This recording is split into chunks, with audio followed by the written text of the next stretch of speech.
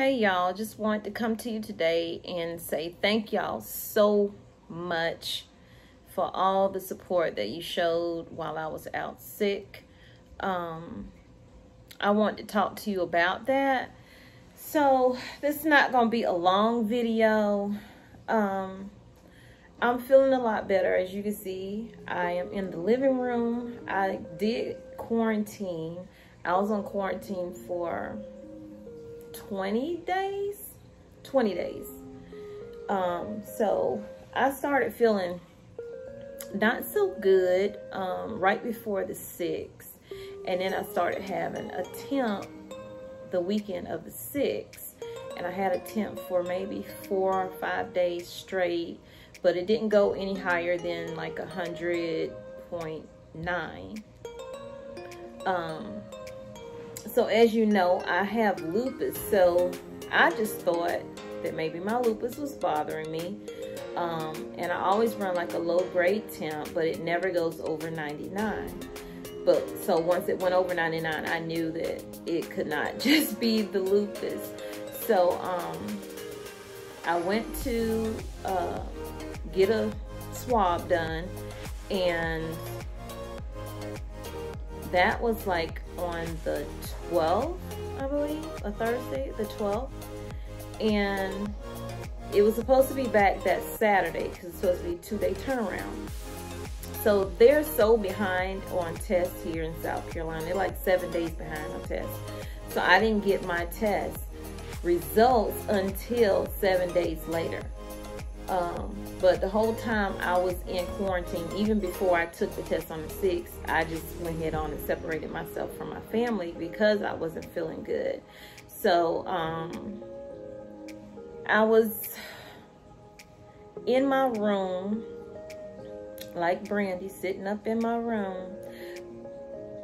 So I just felt bad, you know. It just kind of felt like a little bit of body aches, like when I had a little temp.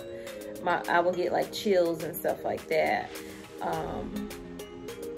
Once the fever left, I thought, okay, well, I'm doing good. But the fever left, and then I started with the coughing, which I still have some of the coughing. Someone from DHEC, a nurse from DHEC, she called, and so they, you know, they do the tracing thing that they talk about on the news, and they ask you these questions, you know, who were you around, and who's in your immediate family, and did you, you know, go into quarantine and stuff like that. So they didn't call me though until the 19th to tell me that I was positive for and so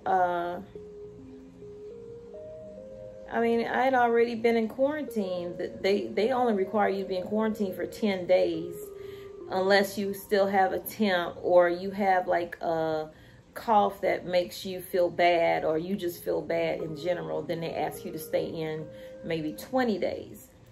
So that's what I did. I stayed in 20 days, and I noticed that since I've been sick though, my throat, not my throat, but I never had like sore throat or anything like that. She asked me, did I have sore throat? Didn't have sore throat. But I noticed I have dry mouth now. I never had that problem before. Like I said, I still have like a little bit of a lingering cough. And that's about it. I have no temp. I feel today is my first day out of quarantine from my room. Just trying to stay away from everybody. When my husband would come in town, because he drives trucks, he would have to sleep on the couch, which he did not like that because he has a bad back. So now he can come back into the bedroom. But I still feel like nervous being around them though. So every now and then I'll just like throw my mask on or whatever. But because they, you know, when you cough, people look at you like, and especially because they know that you had it or whatever.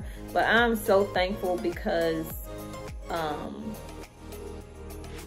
there were some moments that really scared me.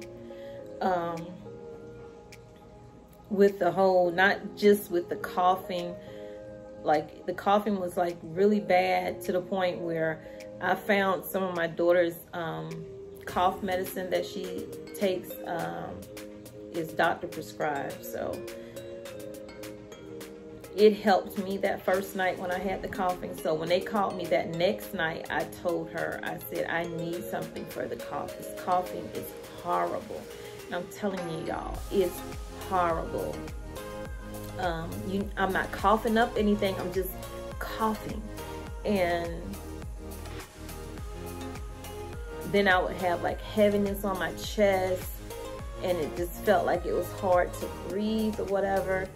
And I had moments where I really debated, should I go to the emergency room? And so my sister told me about what she had been doing. Her cardiologist had given her a link to, I can't remember the doctor, but I'm gonna try to put the link in the description box. And he had told her to, like, if she's been around a crowd of people, when she gets home, to use her nebulizer. She bought a nebulizer because she doesn't have asthma, but she bought a nebulizer, and to fill it 1 part hydrogen peroxide and 1 part water, and to do breathing treatment with it. And so I did that because my daughter had she has asthma, so she has a new nebulizer, so I used the old one, and I'll insert that video here.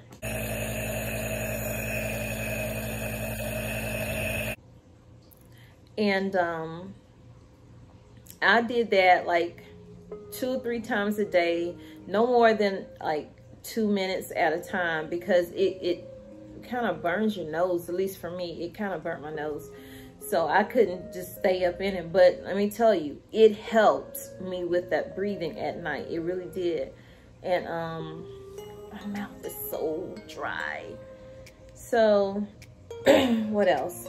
I had my notepad. I don't know what I did with it. I think I left it upstairs. But yeah, I think I covered everything. I didn't have any, I didn't throw up or anything like that. You know, you feel like you have the flu. At least for me, I felt like I had the flu, but it was minor. I didn't have any vomiting. I didn't have any diarrhea. Occasionally my stomach would hurt, but I didn't have any diarrhea or anything like that. I know that's probably TMI. I'm sorry. So I don't really know. I can't really pinpoint like where I could have possibly have gotten it from, because when I do go on my grocery hauls, y'all, I have my mask on. I don't stand close to people. I stand actually further than the 6 feet away from people in front of me. But then, you know, you have some people that come up right behind you that they don't know how to give you your space, basically. And I don't know if it could have been from that, or when we went to my son's senior night or something like that. I don't know. I just know that I'm going to definitely limit my trips to the store. I'm gonna have to plan them out better, basically. Like, not just with the list, you know, what do I really need? Is it a need or just a want? And do it like that, because y'all, it's rough out there. It's really rough out there. My daughter told my grandson, and he got really scared, and he, I think, cried, she said, you know, because of the news, and, you know, so many people have lost their lives from it. And so I understood that, and I felt so bad about that, and I don't want him to ever feel like that, or anybody. I could tell my husband was scared.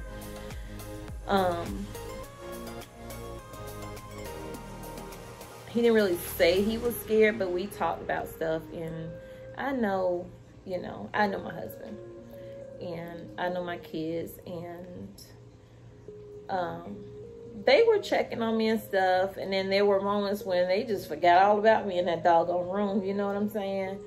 And then if I tried to ease out the room without them knowing it to go get me something or whatever, get back in your room.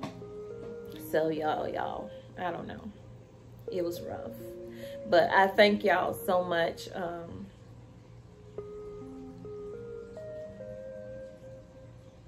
I thank y'all for, you know, the kind words. Thank you, Ginger Snaps.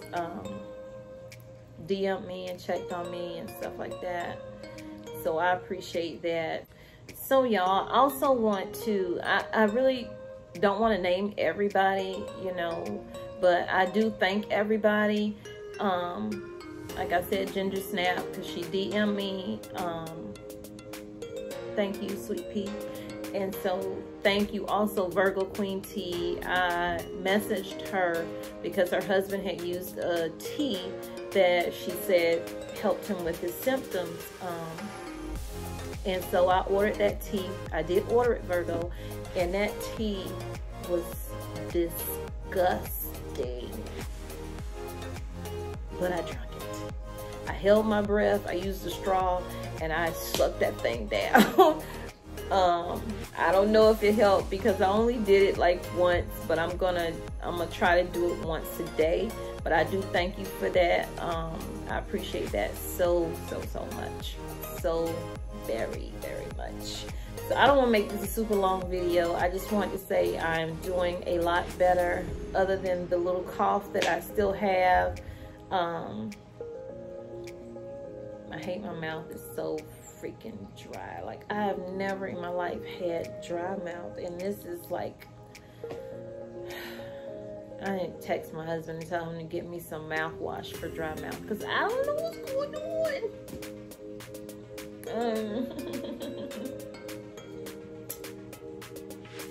So y'all, thank y'all for joining me. If you are new to my channel, it would mean so much to me if you would go ahead and hit that red button and join the family, and also like the video and feel free to share it out. And I just, you know, am so grateful that the prepping that I had done, that I did it because the thought of, you know, my husband have to be on the road, you know, and not having anything in here for the kids to be able to prepare for themselves is not major. You know, they cook some, but just knowing that it gave me peace of mind that, you know, I didn't have to worry about them. I could actually focus on trying to get better. And I didn't just lay around in the bed. I did have moments where that's all I could do because I was just out of it. But the moments that I did have some energy, I would get up, lay on the floor, try to do some stretches and stuff like that, because I just didn't want to lay in the bed and let whatever was going on inside me just settle up in there and get comfortable. So I advise y'all to, you know, they told me to take vitamin C, vitamin D, zinc, or I could just take a women's vitamin, which has all of that in it. So that's what my husband went out to get, some vitamins for us, for everybody, and also to drink the Gatorade Zeros for dehydration, I guess. But I mean, I was drinking water the whole time, but I don't know. Anyway, y'all take care. I'm rambling on. And thank y'all again so much. I appreciate each and every one of y'all for being here on Tiny Bites.